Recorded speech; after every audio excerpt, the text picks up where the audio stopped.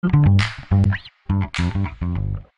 guys, it's Katie Myers from the Stream team. I am so excited because this morning our producer Melissa, she called me and she said, Katie, get here ASAP. Skylar Astin's gonna be on the show. And I said, Aka, excuse me?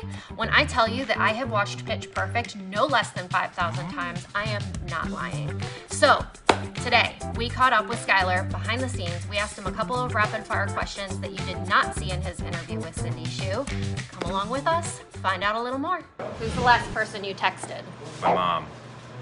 What is your nickname? Skybo. Skybo? Where'd you get that? My mom. Mom, great. How are you most like your character, Todd? I like to think on my feet, and I don't like to take things too seriously. I like to have fun even in serious situations. That's a good quality. Yeah. How are you least like Todd? I think I'm a little more organized and a little bit less fearless.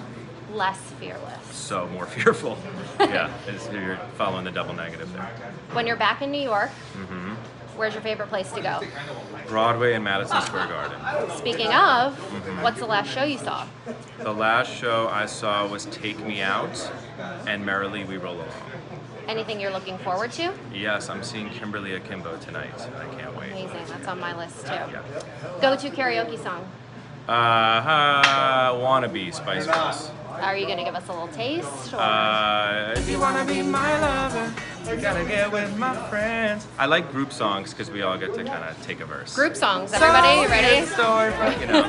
Yeah. It's fun, it's easy. It's favorite. Also okay. New York State of Mind if I'm like need to, prove a point. Yeah. Yeah. Favorite line from Pitch Perfect? Favorite Aka pun? I'm not drunk, you're just blurry. That was an improv by me and Rebel Wilson actually.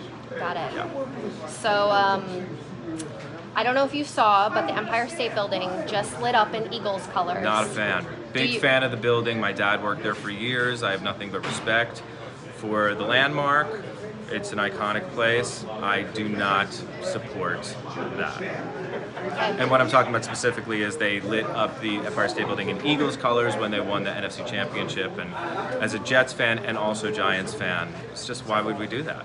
And just generally a New York fan. And just generally a New York fan. I mean, if the Red Sox win the World Series, are we going to do Red Sox colors? That's insane. Insane. Can't do that. They wouldn't do that for us on their Liberty Bell. That's Philadelphia. Yes. Okay. Any last pitch? Why should people tune in to So Help Me Todd? Well, if you have any family, whether it's estranged or close-knit, it kind of explores all of that stuff. So Help Me Todd is fun, it's funny, it also hits the heart, has dramatic elements, and there's also a fun case every week. So you get a little bit of something of everything, and I highly recommend it.